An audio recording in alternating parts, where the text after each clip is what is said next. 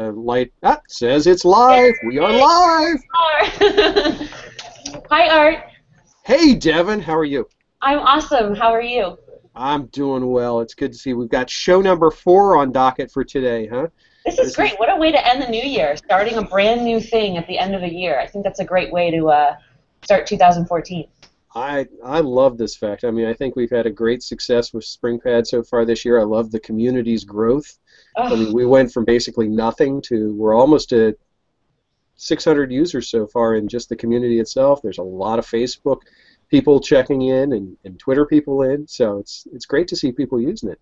I It love it. looks like though you're at the North Pole with the amount of stuff you got sitting behind. Is that your stash? I mean, is that the stuff that people These have given are all you? for me, yes, of course. No, actually, every year Springpad has a holiday party where the group of us get together and celebrate the year and each other. And but as part of that, we do a toy drive. So everybody brings in an unwrapped toy. There's a local business that collects all of them and donates them. So we do our own collection here and bring it over. And this year we decided to add a food drive into that because we know that everybody's got extra food laying around their house. So we made sure that all of us went through our pantries, found unexpired food items, and collected them so that we can give away something even more. So this is our collection so far. I think we have a little more coming, but it's food and toys for the holidays.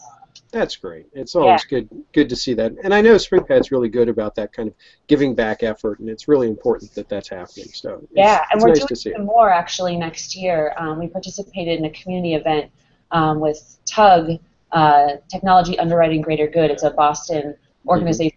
They have a day of service that we participated in the fall, which I think I already talked about. Right. Um, but we're starting a new series of events next year that we're holding ourselves, and each one is going to benefit a different charity. So I'll have more about that next year, but we're going to start making this a Really? regular thing. Yeah, That's wild. I yeah, love to hear this stuff. Well, tell you what, why don't you get us started off with the news and what's going on in the Springpad world, and yes. then we'll jump into a kind of a sneak peek into a couple of hacks that I've been working on over the past couple of weeks, and then we'll bring our special guest on and talk to her a little bit. So go Cool. for it. Well, I'm going to say before I get started that before we end, I'm going to want to see your special guest behind you sitting on that shelf. So maybe we'll What, Mr. close, Monkey up here? maybe Yeah. we'll close the show with an introduction to him because he just made my day. Well, I'll tell you a story about him too when we get to it. He almost was a no-show for the show because of my kids. So, but Uh-oh. we'll talk about him later. Cool. Well, as all of you know, this has been a really big year for us. We've had a lot of uh, big changes, but ones that sort of were more about helping you out and less about sort of changing things dramatically in how you are seeing the app and using it day to day. They were sort of focused on sort of simple updates that make things easier for you. Our notes, the new notebook templates or custom notebooks, sorry, that we just came out with. And now a lot of you have probably seen for the holidays, there were some other special notebooks that we presented along with some professional organizers like Jeffrey Phillip and Peter Walsh. And that's something that we are really passionate about here because we realize that we're a great tool for organizing, but there's also a lot of experts out there who have really great ideas about how to make your life more organized. And so we thought it would be great that instead of having you discover one and then the other and try to put them together, that we do that for you. So we're working with a lot of professional organizers in 2014 to give you even more customized notebooks that really help you do very specific things, along with their advice and their tips, so that you get a real soup to nuts experience of uh, organizing yourself with help. So you're not doing it all alone. And again, we're sort of taking a lot of the work away from you and doing it ourselves and delivering you a total package. So I know that's very vague, but there'll be more to come starting January 1st. And I will tell you that one of the things I'm most excited about is we're going to be delivering you a tip, or give you the option to get a tip every single day in the month of January. So you can opt in to receive a quick email tip that'll come from one of our organizers, and it'll really, really help you each day make the most of January. So more to come on that. That's great. And I have to admit, I do know a little bit about what's going on, and these are name people that are participating in this. I mean, these are not just regular everyday organizers. You've got people like Regina Leeds, who we've already met. You've got people coming up that I'm not even going to say about, but they're nationally known, respected organizers And who have bought authors. it, and authors, and who have bought into the whole Springpad idea, have started to see how it can be used, and are putting it to use. And I think that's fantastic. So. Yeah, we're really excited about it. And even in setting things up and talking to them already, these people have blown my mind. I mean, I thought I knew everything there was to know about organizing, but the way they think about it and their philosophies and the way they're able to understand how each one of us individually struggles in different areas and then help us in like an inspiring and fun way, that has completely blown my mind. And I can't wait to share everything from them with you guys. So very, That's very great. soon. Just get through the holidays first. Well, and that's the big thing too. Is, I mean, we keep in mind that we've been working so hard all year. Everybody's been working on their various projects, daily work, daily life, you name it, trying to keep things organized. And this is the time of year to take a breath. Yep. And once you enjoy those downtimes, enjoy those periods, and really look back and then look forward. And I wrote an article earlier this week for Productivius talking about managing expectations, and that's really one of these pieces. Start looking at the expectations you're putting on yourself, what you put on this year, and what you're going to put on next. Yep. And start to get those structures in place so that you're going to not feel overwhelmed and overstressed. Absolutely. And I can tell you that as soon as we hang up or we finish this video call, we're going to start setting up for our Springpad holiday party. So we're going to spend the rest of the night playing games and enjoying the afternoon. And can you guys still see me? Yep, can see you just fine. Awesome. I am so glad to hear that. Okay, so Art, let's move over to you. I want to hear about your latest hack. Well, I've been having a little fun with this, and is the camera locked in? Because I'm going to do a screen share in a minute. Yep, I can see you, so you should be all set. All right, that's good. Just wanted to make sure that it's flipping around the way it needs to be. What I've been doing lately, I work for a company that focuses on Microsoft-based technology. So we live and die in Microsoft Outlook.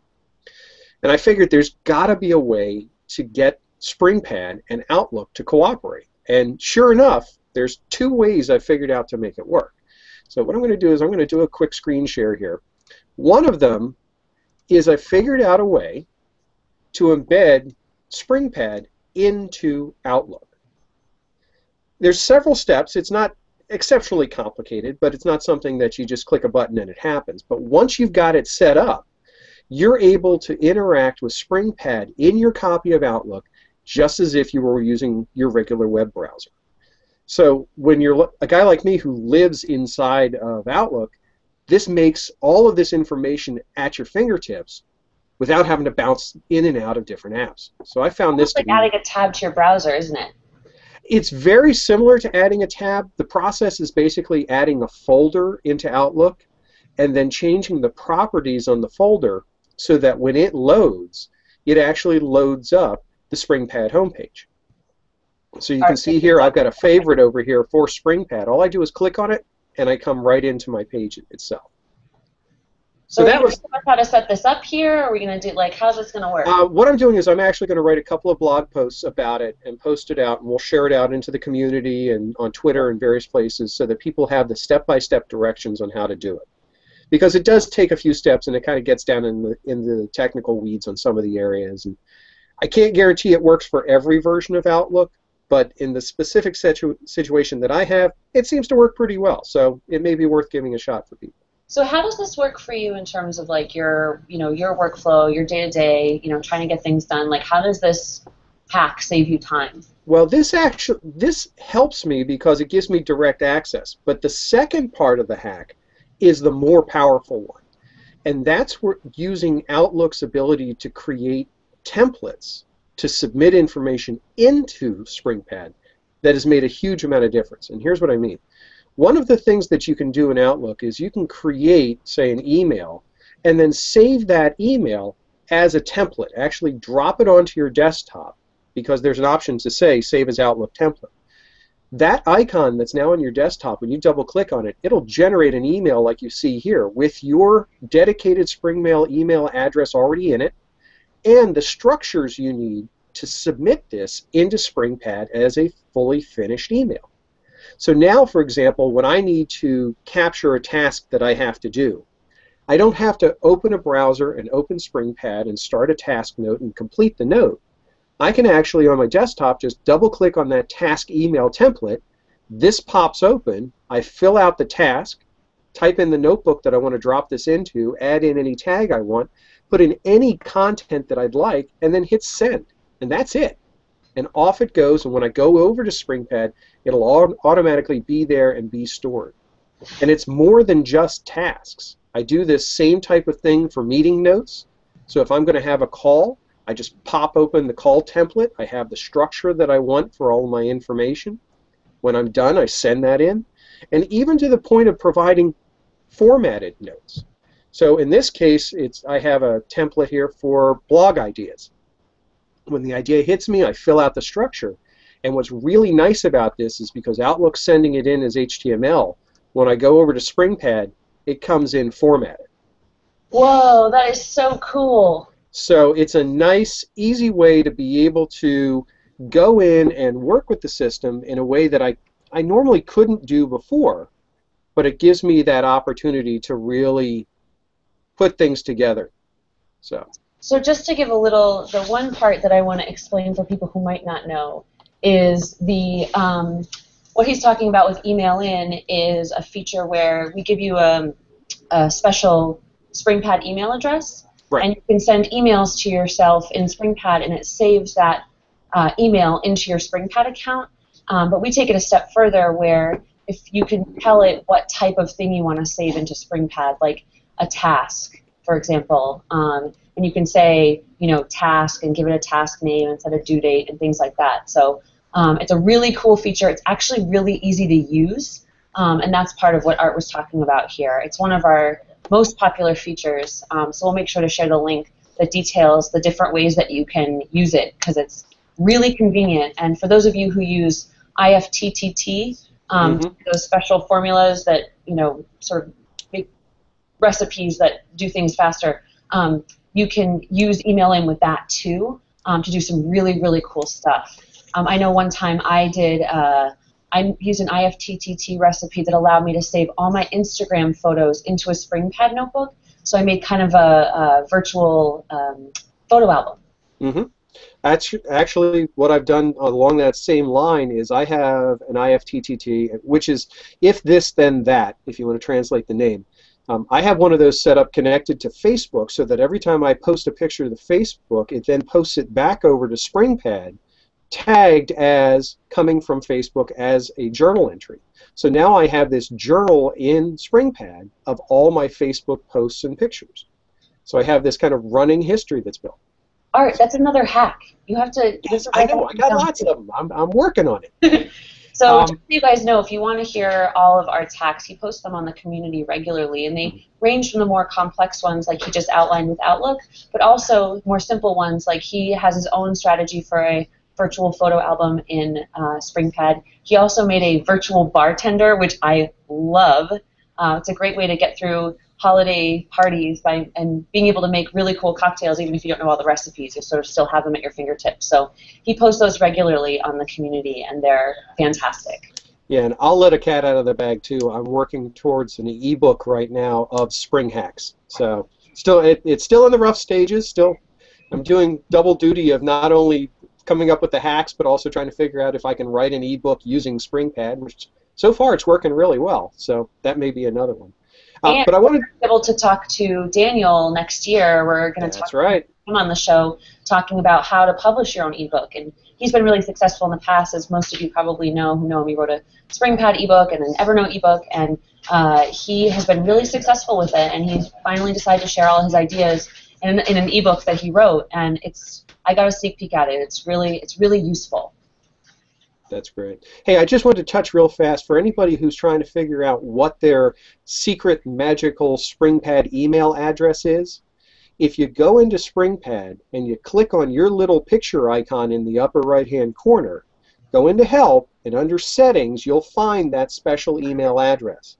Now, there's another address that you can send emails into if you do it from your native client, whatever account you normally register with Springpad with. But if you use that special address, you can send them in from anywhere. And that special address is the one you want to use for things like IFTTT. Yeah. Because most of us are used to having more than one email address these days, so if you use the generic one, you have to be specifically from the email that you register with Springpad with. But using the really specific one with all the numbers on the other side means you can send it from work, from home, wherever. You don't have to worry about it. It'll always go there. So. Right. All right, so we've covered our hacks. We've covered our news. We've finally gotten you back in the swing from Mexico. So, back in the cold Boston weather. So, although I think it's probably colder down here than it is up there right now. Or we got like 8 inches of snow the day after I got back, okay? We just keep adding to it. And the thing is, I think by Christmas there's not going to be any snow on the ground. I think it's going to rain this weekend. So. Anyway, so I think it's time that we bring our guest on and introduce her.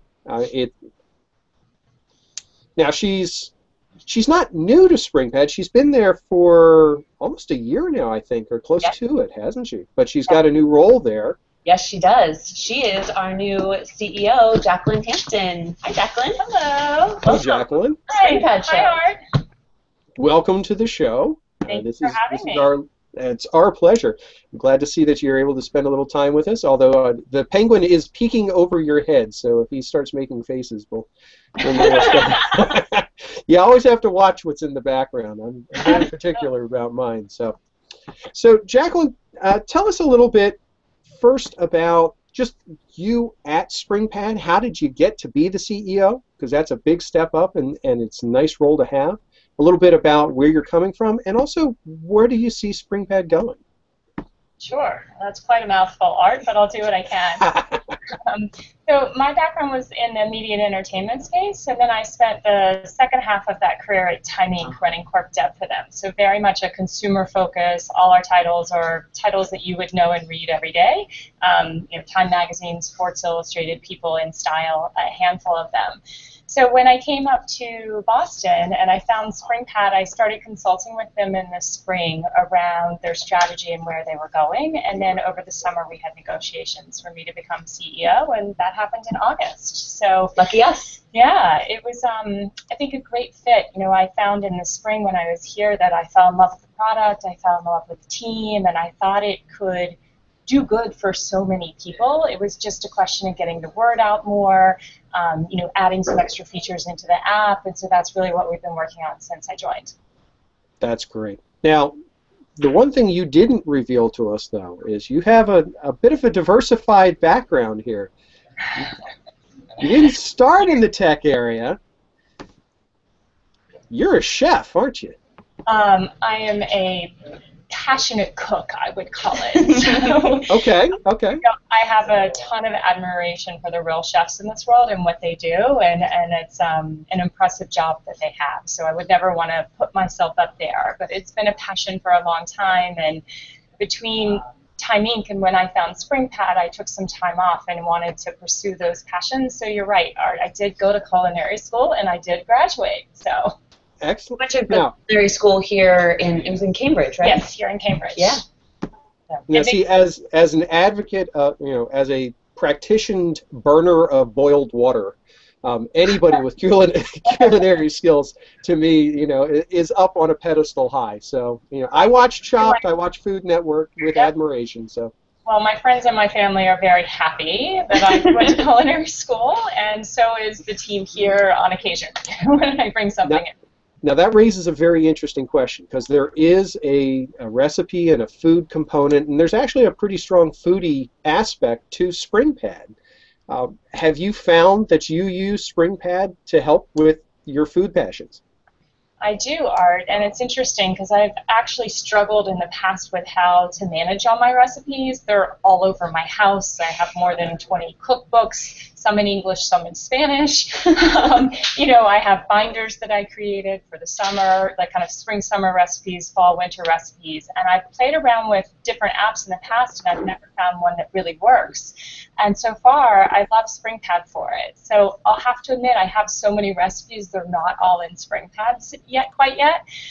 But what I decided to do is kind of move them over time. So every time I cook something now, it goes into Springpad. That way I can use the shopping list, and then I know it's there for the next time. So it's actually been a really interesting way to kind of prune down my recipes to the ones that I really love. Now, if you had to say, you're starting into this as someone with a very strong cooking background, what would be one tip that you would give someone who's saying, look, I've got these recipes everywhere and I want to start getting them organized in Springpad. Where should I start? What's a good place that you think someone could start at? That's an interesting question. So one, I think it's how do you think about your recipes? So for me, it's spring and summer versus fall and winter because I have a different cooking style. So my spring and summer is all about the farmer's market, local fresh vegetables, much lighter meals. Winter for me is about soups and stews and braises, and so it's really a completely different set. Someone else, it might be quick and easy dinners that they can do when they come home from work versus things that they want to do on a weekend. So there's a little bit of just starting with a division of how you think about things, and to me that becomes a couple different recipe notebooks. And then it's starting to put your favorites in, kind of getting used to the system. Using the shopping list, it has saved my life because I used to have 50 different Post-it notes everywhere with everything I needed to get from the grocery store, and I would always forget something. And now it's always in Springpad. I know exactly where to go. Anytime I need something, I put it in there, and then I always have it with me. So. Especially with those regular recipes, Art, like she's talking about, putting in her favorites that she's got collected all over the place. Then you've got a shopping list that you can have forever, right? Like these favorite recipes can have standing shopping lists, and they work really well in that new recipe custom notebook where you've got your favorite recipes in one tab, then you've got all your grocery lists in the other. They're all just waiting there for you for whenever you want to cook it. So sort of like once they're in there, they're there for life. Once they're in there, the other thing I would suggest is when you start putting your recipes in, tag them. So when I did my binders at home, I have it kind of appetizers, salads, soups, and then I get into entrees and they're pasta, chicken, beef, or whatever. So I've ended up using the tags for that so that it's easier for me to search through. If I'm in the mood for chicken, I can just go to the chicken tag and see everything that's there. So. I see, that's fantastic stuff. And Jacqueline, you haven't had the pleasure of meeting the thinking hat. I have not. But the thinking hat shows up every so often when I get a brainstorm when you guys are talking about these things. And did the thinking hat come from Hogwarts, by the way? pretty close. It's a little flatter on the top. It's much more of a steampunk kind of thinking hat. So, what intrigues me about what you're talking with the recipes is the fact with Springpad's ability to have multiple notebooks. If I was planning a dinner event, I could throw in a notebook for the dinner event, go to the recipe books, and take Springs and then assign them to that dinner event notebook as well. So you're absolutely right, and I'll one-up you on that because I have done that before for events here in Boston. But then what I do from that is I create the shopping list of what's needed, and I email that to my friend who is the designated grocery shopper because he doesn't cook, and then he has the list in his Springpad so he can go to the grocery store for me. Whoa. That's great. And it's funny you bring that up because I don't know if you remember years ago there was a Microsoft ad where the dad was walking around the grocery store checking off items and the kids were at home adding things to the list. My wife has done that to me. So, using Springpad. So I will be going through and going, I'm done. Oh, wait, there's more. Where did that come from? Yeah, it does happen. And take things like the virtual bartender setup and add the drinks into it, plan your entire event. That's one of the things that I think people realize when they start working with Springpad is that it's more than just little boxes. It's more than just little notebooks. It can actually organize entire life events and life sequences just by using the same structures in different ways. So that's fantastic. So I know you're a very busy person. Do you have anything you'd like to wrap up here? Just really quickly, because I didn't fully answer your question before, and your very first one. So just looking forward to next year. Okay. There are more fun things coming, I would say. So I know that Devin talked a little bit earlier about our experts and kind of bringing that customized advice to you and kind of layering Springpad into it. But our real goal is to help everybody find ways to get inspired and get organized and get things done. So you'll see more of that coming around the recipes and other things that you just mentioned. The more we see what people are using in terms of these new customized templates, there'll be a lot of enhanced features around those specifically as well, and then around Springpad in general. So there's a lot in the works behind all the toys, and that's all to come next year. That's fantastic. I know everybody that I've talked to in the community and people who have gotten involved working with Springpad are always anxious to see what's next. What's the next idea? What's the next way to use this? And it's interesting because they're not sitting around saying, what are you going to do for us? It's, how can we use this? We love this tool. What else can we do with it? How can we go in different directions? And I've been finding more and more people. I was talking to a gentleman the other day who's working on student portfolios and having students doing research into Springpad notebooks using the extensions and capturing and doing those types of pieces. Things that normally just don't really occur right off the top of the head. The potential's there. So I think it's great to see the path that you guys are taking. Great.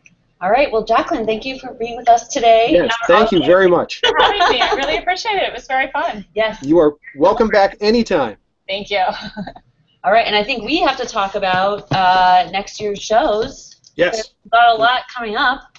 We've got all kinds of different things on the docket for next year, all kinds of big ideas, and we're always looking for new ideas. Yeah. So anybody who's watching the show and has an idea of some direction you'd like us to go in, let us know. You can get a hold of us on Twitter. You can get a hold of us on Facebook, Google+, pretty much any place. I mean, we're all over the place.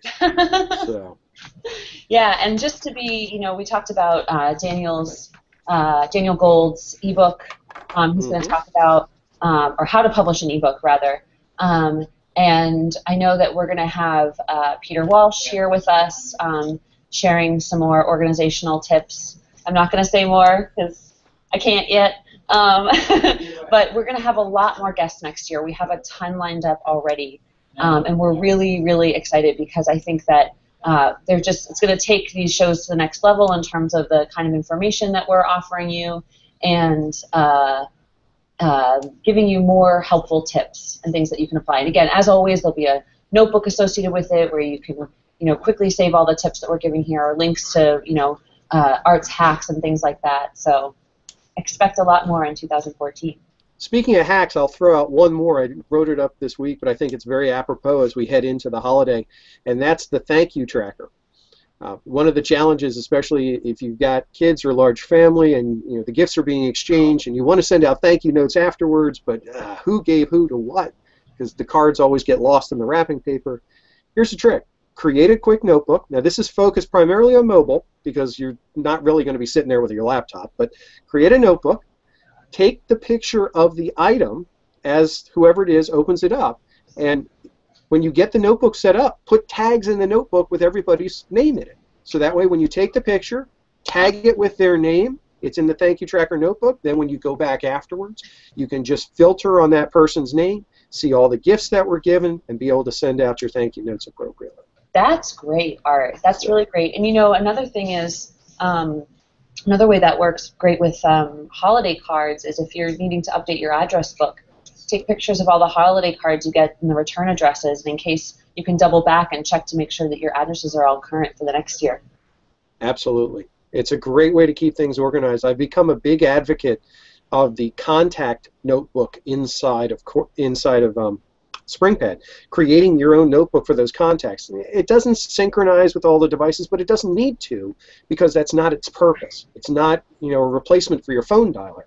It's a great way to basically build up personal dossiers on people so that you know things, not only just their name and their address, but what kinds of things they're interested in, what movies you went to with them, and all of that background information that can be so useful in keeping things organized and keeping you ahead of the curve. Yeah. Yeah. So, Art, I believe we made a promise in the beginning of the show. All right, I'll get him. Monkey behind you.